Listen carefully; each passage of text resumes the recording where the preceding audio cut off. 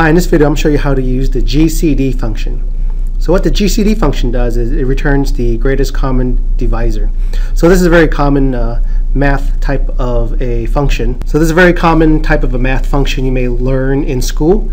You can apply it here, and I'll show you 3 examples of how we can apply the GCD function. So the most simplest example, here we have the math function. So basically, maybe we have a bunch of numbers and we want to find out what is the most common, or what's the highest number that we can divide all these 4 numbers into. So the way we would use the GCD function is just type equal GCD, open parentheses, and then select numbers. This number, comma, this value number 2, comma, value number 3, comma, value number 4, and then close the parentheses, press enter.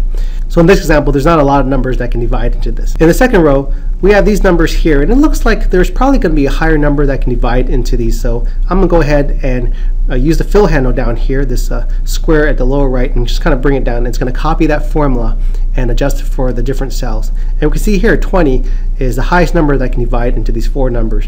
And I can do the same for this last row here. Let me go ahead and bring it down, bring that fill handle down, and it sees 40 as the highest number. So that's one application of the GCD function.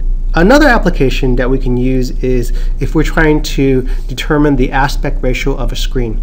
Let's say, for example, I know the ratio for these numbers, but let's say that, for example, you get some screens and you want to get it to a certain aspect ratios. Most common aspect ratios that you see on a screen are either 4:3 or 16:9. And I happen to know this one, so I just kind of put it down.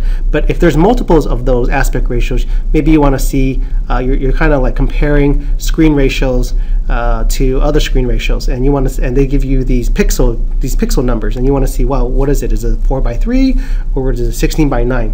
We can use the GCD function to figure that out. So first thing we do is type GCD, open parentheses, and select the horizontal value, and then comma the vertical value. Close the parentheses. I'm going to press Control Enter to stay in that cell, and we have 80. So there's our GCD value. So what the next thing we want to do is divide the horizontal number and the vertical number by that GCD. So the first one I'm going to do here is equal the horizontal value here divided by this GCD value. Press Enter, and that gives me 16. And the second thing I want to do is find out the vertical. So equals this vertical pixel amount divided by the same GCD. So that is 16:9. So that's going to tell me this is a 16:9 aspect ratio screen. If I want to put that value into one cell, I can just use the concatenate function to combine these values together. So that's equal concatenate. I'll go ahead and just tab it to complete that. And it'll be this value, comma, and then maybe a colon. And I have to put a colon in quotes. And then this value here. And then close parentheses.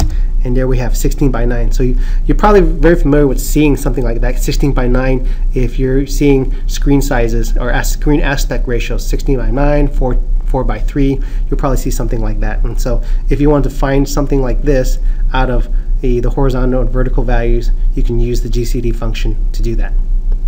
So the third example is more of ratio approximation. Let's say for this example we have 200 students and 50 laptops, and we kind of want to find out the ratio of students to laptops. We can use GCD for that. We can type equal GCD, and then I'll go ahead and just tab it, and it'll give me parentheses. Now the first number is students, and then comma, the second number is the laptops. What I can do now, I can just go ahead and put 200 divided by 50, and then I'm going to join it with an ampersand. The ampersand performs the same kind of function as the concatenate function I showed earlier. So you can do a bunch of ampersands or just use the concatenate function. So in this example, I'll just use the ampersand. It just joins values together. So that, and then I'm going to put in a colon.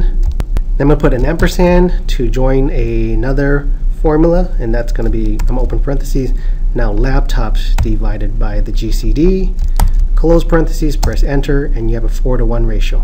So this works out kind of nicely if I've gotten kind of nice round numbers. But let's say, for example, I have 2, 2, 2, and that. And so this ratio is technically correct, 111 to 25, because my GCD is 2.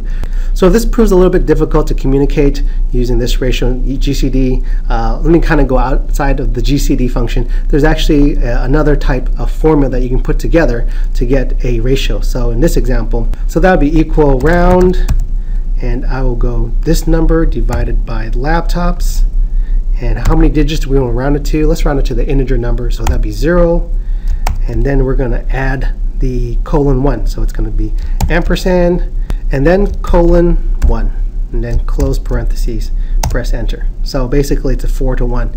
And when we really think about this ratio may be more exact, but a little harder to communicate. And when we really think about it, 111 to 25 is pretty close to 4:1. So if you do 25 times 4, it comes out to be 100. So it depends which one you want to use. If you want to use something that's a little bit, I guess, more exact, you can use this specific formula to round out and give you a ratio approximation. But there's the other examples here, example 1, example 2, that give you a more clear-cut usage of the GCD function. So I hope that helps. Thanks for watching.